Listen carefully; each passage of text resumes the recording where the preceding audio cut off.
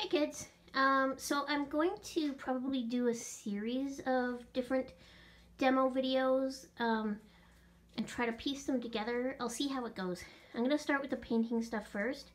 I do hope to get outside and do some painting in the fresh air since it's nice weather, but right now I'm kind of set up in my basement, and I have this privacy screen set up so that you can't actually see my husband playing video games or my dog eating her dinner.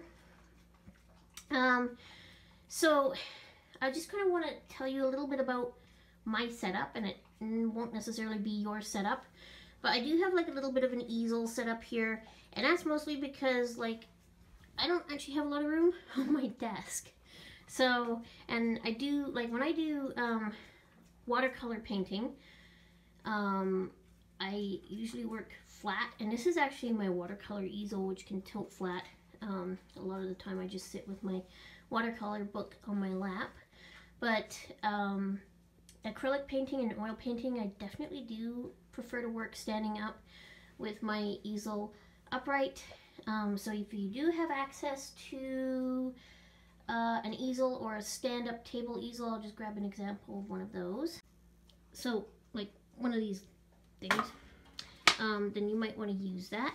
But you can work flat. It's okay. I'm just putting this down.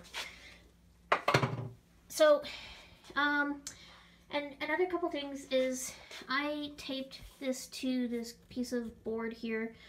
If you have a piece, like a flat piece of board that you can tape it to, or even like a piece of cardboard that you can tape it to, you might want to. You might not want to tape it though. Like I know that I taped off my 1-inch border. You might actually want to paint into your 1-inch border. Again, that's your choice.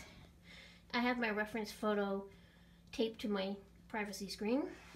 So I'm going to show you a little bit about the stuff that I have. So I have my acrylic paints set up on my desk, and now you can see why I don't have any room on my desk for my painting. So, like, it looks like there's a lot of paint here, but let me just show you my watercolor paints.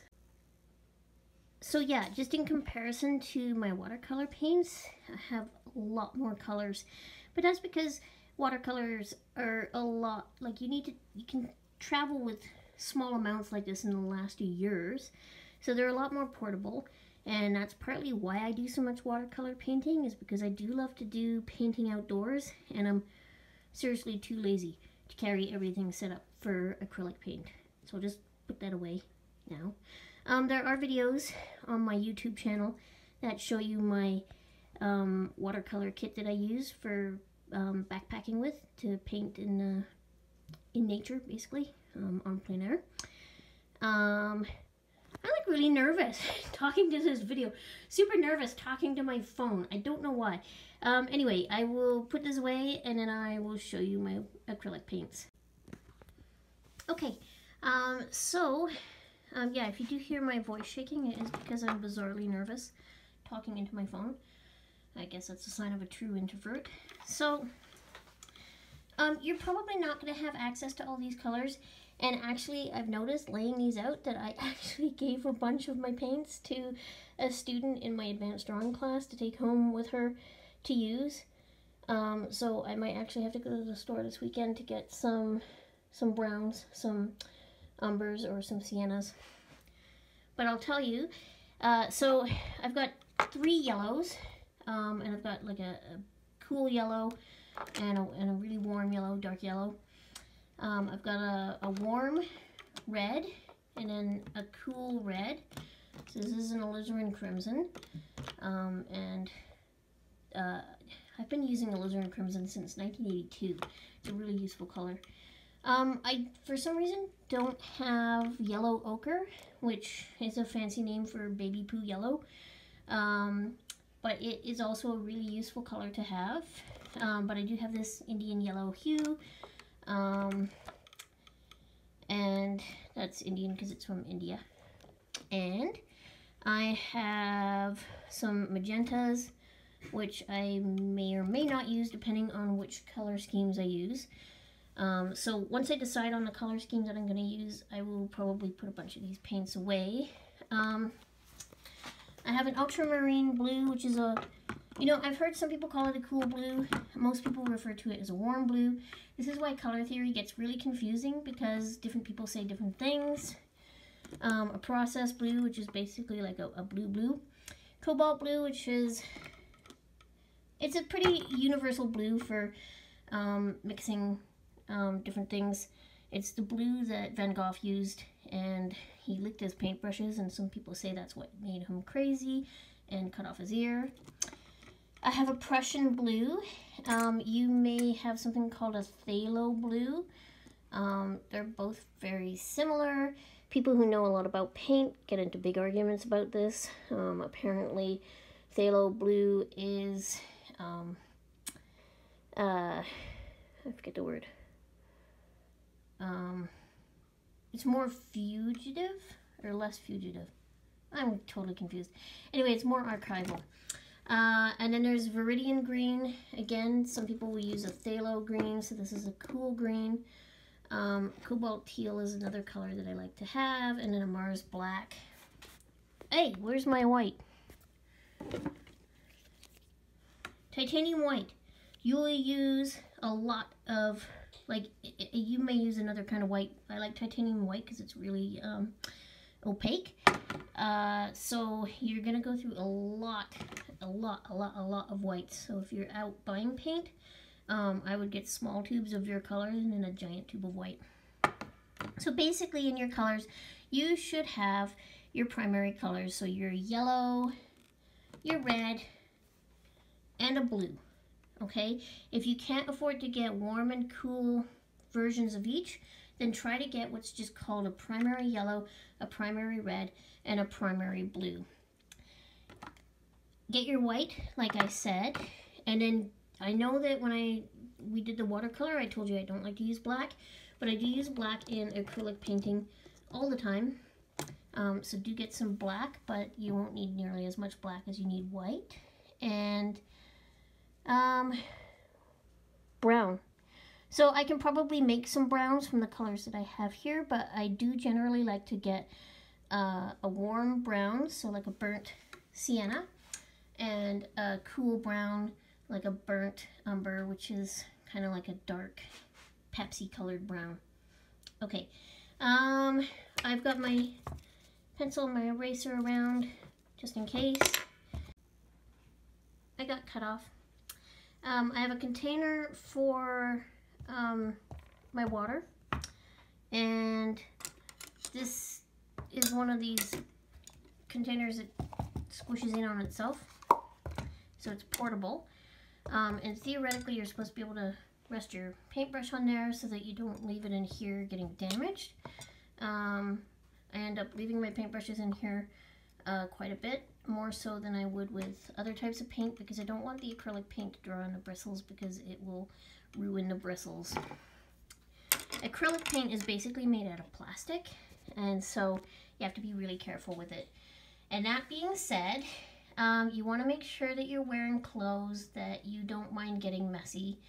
So like maybe put an apron on if you don't have any clothes that you can afford to get bits of paint on, because acrylic paint is actually used for painting fabric. Once it dries, it pretty much sets and you won't get it out. And also, along that lines, you probably want to put something underneath your painting. Like if you're going to be working on an easel, put something on the floor like a old bed sheet or a shower curtain or something like that. And if you're going to be working on your kitchen table, then put some newspapers down, or again a bed sheet, something that you can get messy, so that you don't actually get paint on your furniture or your floor, and the people you live with don't get mad at you. So paintbrushes. I use totally different paintbrushes for acrylic than I do for watercolor. I like to use really nice, soft, absorbent brushes for watercolor, and generally speaking, round brushes. I usually use flat brushes for acrylic, and acrylic's one of those things where I kind of think like almost the cheaper the brush, the better.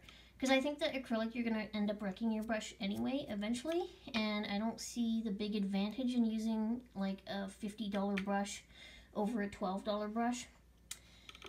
I don't know, maybe you do. Maybe you would argue with me about that. So I usually have some flat brushes. I usually have some like pretty stiff brushes too, for creating textures. And like different sizes. So I've got a nice 1-inch brush here, and then like 1/2-inch brush, well, number 4 brush, which is approximately a 1/2 inch, and then a smaller brush here. I do have detail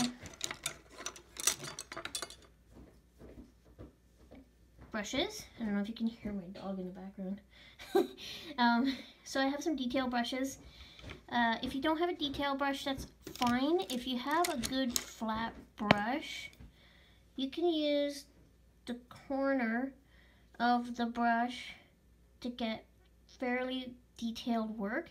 And if you want to go more detailed than that, then you can maybe use something like a toothpick, or I don't know, I've actually cut my own hair to use. Again, I don't know if you want to do that. Palette knife, you don't need one, but if you have one, you might want to play with it. You can both mix your colors, your paints with this, and you can actually apply paint and swish it around on your canvas like that. You could experiment maybe with a plastic picnic knife or something like that if you want to, but you don't have to. And then a palette. So I don't have one of those fancy ones that I stick my thumb through, because I'm usually just like too lazy to hold it, so I usually keep it on the table. Any kind of like plastic plate or something, whatever you want to use. You might even want to put like a sheet of parchment paper or wax paper on it, and then at the end of the day you can throw out, if you don't mind wasting the paint, you can throw it out. If you have something like those Gladware picnic boxes, they work really well because they have a lid, and then you can put them on, and then your paint doesn't dry out. When you are cleaning your palettes and things like that, at the end of the day, just make sure that you're wiping off all of the excess paint with a paper towel,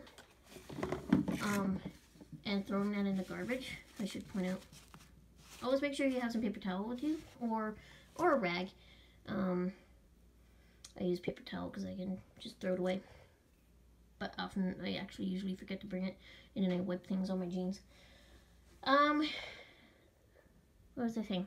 Yeah, so make sure that you wipe off all the excess paint and throw it in the garbage, and don't wash it down the sink because it will clog your drains, and then people will be annoyed with you. Okay, so I think that I'm going to start this off by doing what's called an underpainting. And what an underpainting is it's kind of what it sounds like. It's a painting underneath your overpainting. And what's the point of that, Ms. Hendry? Well, it just kind of creates more depth and richness. You don't have to do this, but I figured I might as well do this just to show you the process if you want to do it. And basically, I'm gonna start by creating what's called a ground. And a ground is sort of a light layer of color on your, this is referred to as a substrate, and a substrate is whatever you're painting on. Make sure that before you start, you get rid of all your little eraser bits. Anyway, so I'm probably gonna go in with like a light brown, kind of yellowy brown. Just water my paint down and cover the whole thing, and then I'm gonna go in over top of that and create some of my values. And so my underpainting will definitely be monochromatic, and once we get that done, then we can start talking about different color schemes.